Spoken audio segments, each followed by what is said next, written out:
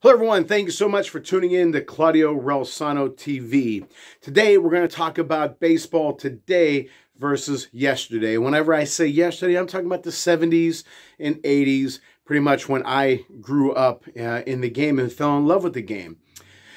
To be honest with you, and again, Roberto Clemente used to say, and Roberto Clemente was one of my heroes, he used to say the phrase, for me. For me, I was the best right fielder in the game. For me, Pittsburgh was the best baseball city. So for me, this is my opinion, okay?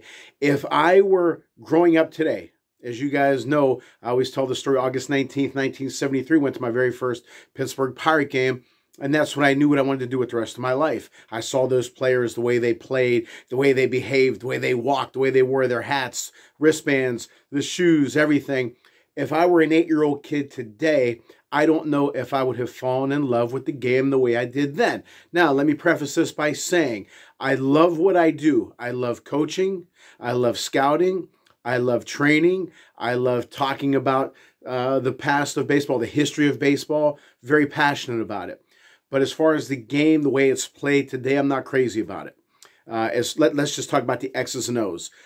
Back when I was playing or growing up and watching the game, or even when I started coaching, small ball was big, okay? The bunting, the hit and runs, the squeeze plays, stolen bases, okay? You could think about the guys in the 70s and 80s who could flat out steal. Lou Brock, of course, the greatest, Ricky Henderson, Omar Moreno, Frank Taveras, Ron LaFleur. Okay, even the guys who weren't known to be major base stealers. Phil Garner used to steal 30 bases. Lee Mazzilli, one of my favorite baseball players, used to steal about 30 some odd bases, something like that. So we had guys back then who were very good, solid players, but they had nice stolen base numbers.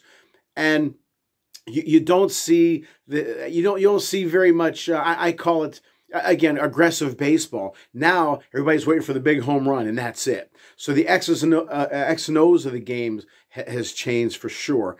I don't like that. As far as the players, okay, you have your star players today. I'm not saying you don't, but in my opinion, the players back then were better. And let's narrow that down as far as pitchers versus hitters, okay? Now, the pitchers back then, now what do you hear about today? All these guys are throwing 100. And that's true. I'm not saying they're not.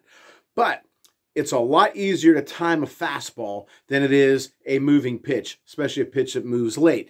There was a pitcher who played for numerous teams, played maybe about 10, 12, 13 years. Won't mention his name, but there was an old saying that when they knew he was coming to town, that the opposing team would send a limo to pick him up at the airport to make sure that he got to the ballpark on time, because he threw about 103.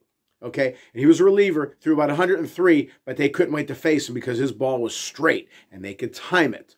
Okay, now back when I was growing up, 70s and 80s, and again a piece of the 90s, the pitches moved. For example, a couple years ago, they showed on the MLB Network the 1976 no-hitter by John Candelaria. Candelaria, who pitched against the Dodgers, and Doug Rowell. Doug Rowell was a left-handed pitcher, nice pitcher, wasn't an all-star or anything like that. But John was a star pitcher in his day for sure. But check that game out and watch the movement of those pitches. Watch the big curveballs, the sliders, the fastballs, the locations of those pitches. Clint Hurdle, former manager of the Pirates, said not only to change speeds, but change eye levels, okay, which is good. So don't just be a thrower, be a pitcher. Those guys, every pitch had movement, late movement. There was a pitcher years ago, again in the 70s, he played for the 71 Pirates World Series team, Luke Walker, who could not throw a pitch straight. Everything moved, and he was a successful pitcher, okay? So it's harder to hit a guy who has late movement, and maybe he throws, let's say, a 92-mile-an-hour fastball, let's just say.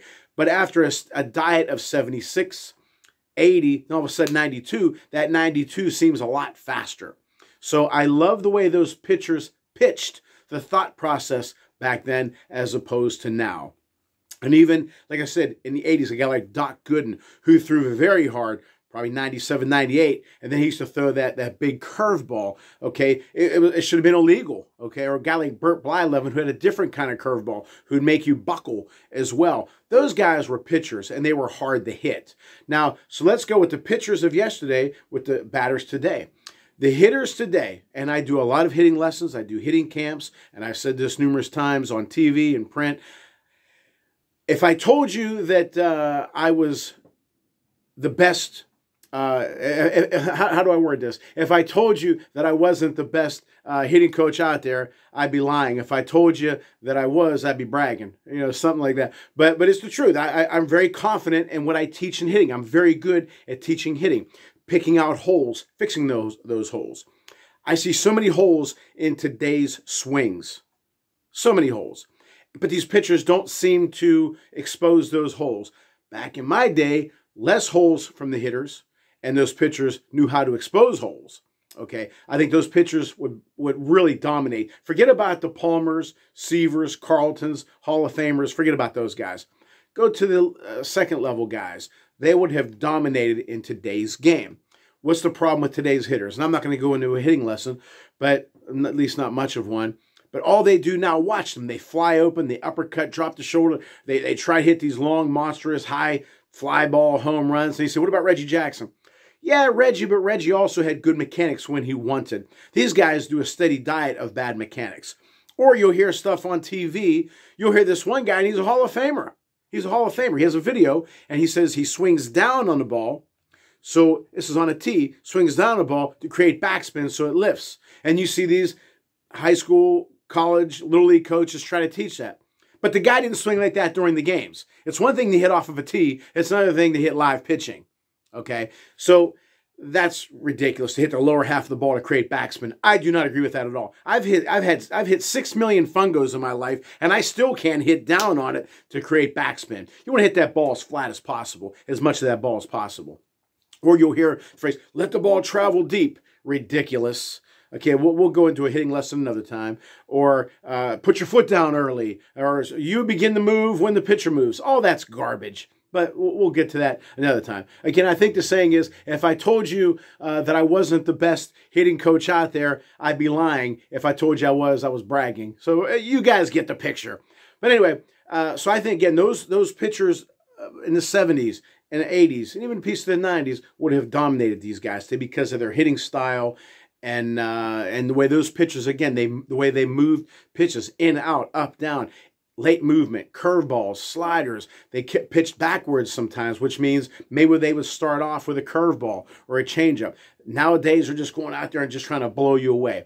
And then look at the hitters. Do me a favor.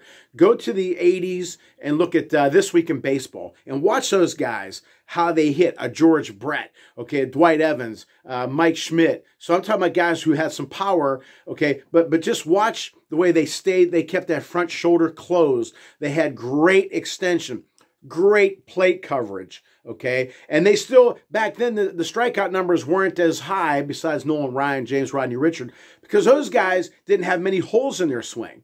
It wasn't the fault of the pitchers that there weren't that many strikeouts. It was to the credit to the hitters, okay?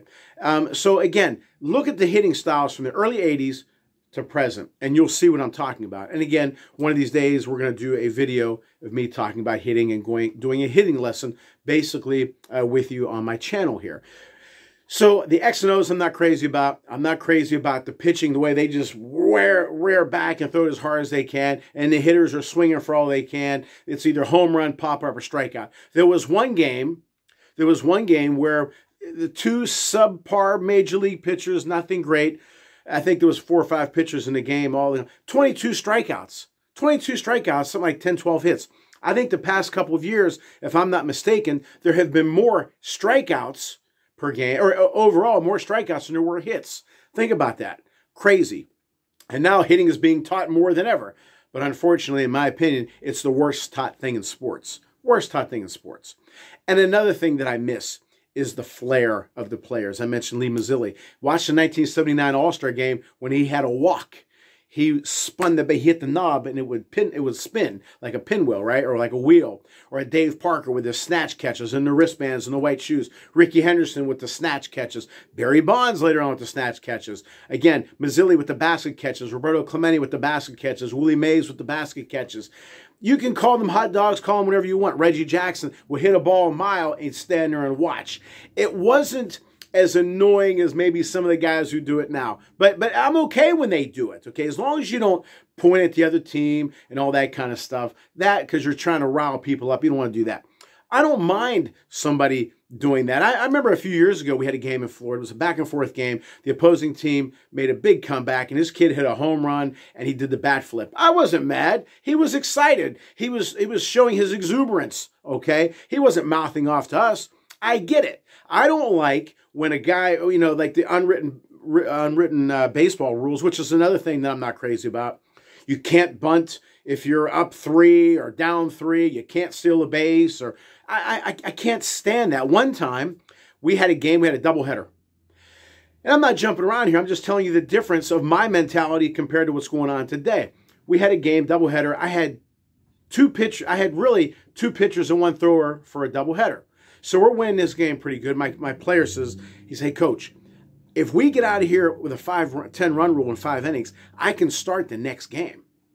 I said, okay. So, yeah, we stole a little bit, made sure we got out of there. We won by 10 runs. The opposing coach was crying. The other team was crying. What, am I supposed to call timeout and say, look, we only have a couple pitchers, so we got to get out of here early. Do you mind if we we only play 5 innings, do the 10-run rule? Okay, so I can start my pitcher again. Do you mind if we do that? I have to ask permission. Another time we were playing a team in Ohio. We were down 8-0. And I always tell my guys, if we're up 10, score 11. If we're down 10, score 11. Okay? Excuse me. So our guys kept going. We kept trying. So it was 8-2, 8-3, 8-4. We did a hit and run. After the inning, it was at 8-5. After the inning, the coach comes over to me and he says, I'm disrespecting the game. Now, how in the hell am I disrespecting the game? I got mad. I said, why am I disrespecting the game? He says, because you're hitting, running, and stealing when you're down 8-2. I said, I'm trying to win the game. I'm respecting the game. Do you want me to just pack it in as soon as we're down 8? Tell my guys, hey, we're done. We're finished. Let's pack it in. Because the other team was swinging. They were trying to score runs, but my team was not allowed to. The unwritten rules of baseball. Ridiculous. Now, we lost that game, I believe, 12-9. Okay, but I wasn't disrespecting the game. John Calipari, the head coach of the University of Kentucky, has a big sign on his wall. It says, coach your team. I coach my team. I'm not worried about the other team. Okay, ridiculous. And then I remember last year, I believe Tatis hit a grand slam. Pretty sure it was him for San Diego. It was a 3-0 count. His team was up, 7 runs, whatever. He hit a grand slam. And major news, he swung on a 3-0, hit a grand slam, and his own coach was mad at him. The opposing coach was mad at him. Why? Why should they be mad at him? Okay, he is paid to play, not to take the foot off the pedal. Now, if he would have hit a grand slam and pointed to the opposing team or made a gesture to the pitcher, I get that. You're inciting, you're trying to start trouble. I get that. He was playing the game. I tell my team, play. Okay, don't worry about the score. If your parents, friend, fan, girlfriend comes to a game late, I don't want them to know what the score is by watching your body language or how we're playing. Just play hard all the time. Okay, so what did Tatis do so bad? He had a grand slam. And they made it seem like he just did something so bad. And baseball is hurting itself by putting the foot on not showing exuberance, not showing emotion or anything like that. And that bothers me. Again, I'm not saying to start anything with the other team, but everybody becomes so sensitive. Everything, like with me, my teams, you can pound us, but all of our wins have to be nail biters, finger biters. No. But again, baseball is killing itself by having that attitude, the unwritten rules. If there's a no-hitter, you can't. I remember several years ago, the guy had a no-hitter. They were winning, I believe the no-hitter team was winning like 2-0, and a guy laid down a bunt. Man, it was major news. He was disrespecting the game. Disrespecting the game is not trying. That's when you disrespect the game. Disrespecting the game is when you don't care if you win or lose, or you don't try, or if you're down 5, pack it in. No, that's not how my team goes. But that's the game and the unwritten rules. You can't steal a base if you're up 5 after the 5th, or all these damn things. There's an actual book written about that, which I won't read. I do my thing. I coach my team. I was really lucky, blessed to grow up in an era where Willie Stargell was not a verbal guy as far as anything, a writer's dream or anything. I mean, he gave some nice quotes, obviously, but he had a personality. He had an it factor. Mike Schmidt had an it factor. Johnny Bench, you say the word bench, conjures up all kind of memories, okay? Now, Pete Rose played a little bit differently. He used to dive into second base and all, or second base and third base and all that kind of stuff. He had his way of being colorful. Again, those guys had a flair for the game, and you watched them. Or Reggie Jackson, even with the wristbands and the white shoes, or at the All-Star game. Remember, Steve Garvey wore the white shoes, and little things like that add to the game. Nowadays, you're supposed to act depressed if you hit a home run. You're supposed to be upset if you win a game. And you know what? Enough of that. Go out, enjoy the game, have fun, show some emotion, okay? Show some emotion. I don't know if these guys are capable of being colorful or not. I don't know. But I know in my day they were. And you were attracted to them. You watched them, you read about them, and you wanted to watch them again and pay your money. It's entertainment. It's entertainment, okay? They are there to entertain us, all right? So again, I'm so lucky that I grew up in the era that I did. I said a lot here today, but in the 70s, 80s, and piece of the 90s, fantastic baseball. And it was well played. The skill level was good. The entertainment was great. The X's and O's were very good. And I miss those days. I miss those type players. Jack Clark, I forgot about him. Jack the Ripper, I used to love watching him play. There was all kind of guys that had that thing about them. And I miss that. And the coaches, the Martins, the Herzogs, Williams, Murtaughs, Tanners, Lasorda, those guys, La Russa a little bit later on, Joe Torre a little bit later on too. But, it was just a great era. And I'm so grateful that I grew up in that era.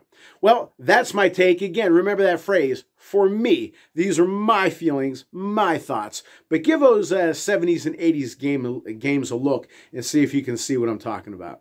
All right. Thank you for tuning in to Claudio Relsano TV. And don't forget to go to my website, claudiorelsano.com, to check out our shows, The Boxing Authority, on live.vive television network. And then check out my other podcast, my 2 podcasts, Claudio Relsano Show, where I interview a lot of sports legends and friends, on my website, claudiorelsano.com. And also Monday Night Impact, which I'm going to be doing here in a little bit today. You check out claudiorelsano.com. You can click on that link and check that show out. All right. Thank you so much for tuning in to the channel. I hope you are enjoying it as much as I enjoy bringing this content to you. Talk to you soon.